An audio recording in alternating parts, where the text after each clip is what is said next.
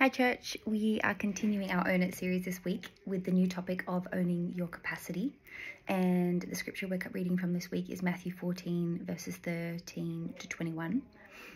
In the NIV it reads, "When Jesus heard what had happened, he withdrew by boat privately to a solitary place. Hearing of this, the crowds followed him on foot from the towns. When Jesus landed and saw a large crowd, he had compassion on them and healed their sick. As evening approached, the disciples came to him and said, 'This is a remote place, and it's already getting late. Send the crowds away so they can go to the villages and buy themselves food.' Jesus replied, 'They do not need to go away. You give them something to eat.' 'We have here only 5 loaves of bread and 2 fish, they answered. 'Bring them here to me,' he said, and he directed the people to sit down on the grass. Taking the 5 loaves and the 2 fish and looking up to heaven, he gave thanks and broke the loaves.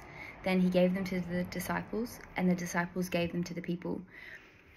They all ate and were satisfied, and the disciples picked up about 12 basketfuls of broken pieces that were left over.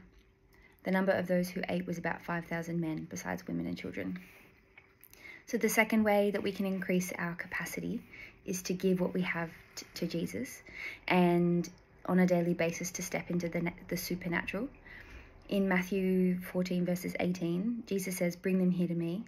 And the disciples handed over what they had, and they acknowledged that Jesus was supernatural and that he was able to activate this miraculous multiplication.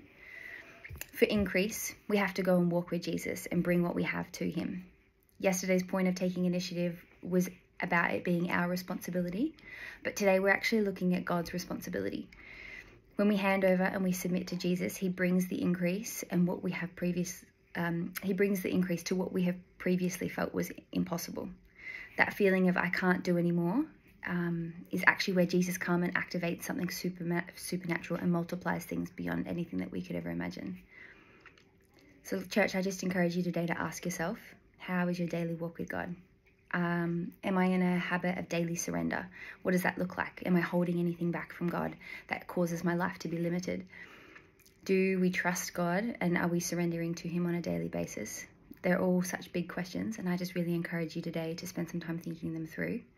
And I'm really excited for all that God's going to do throughout the day. Hope you have a blessed day.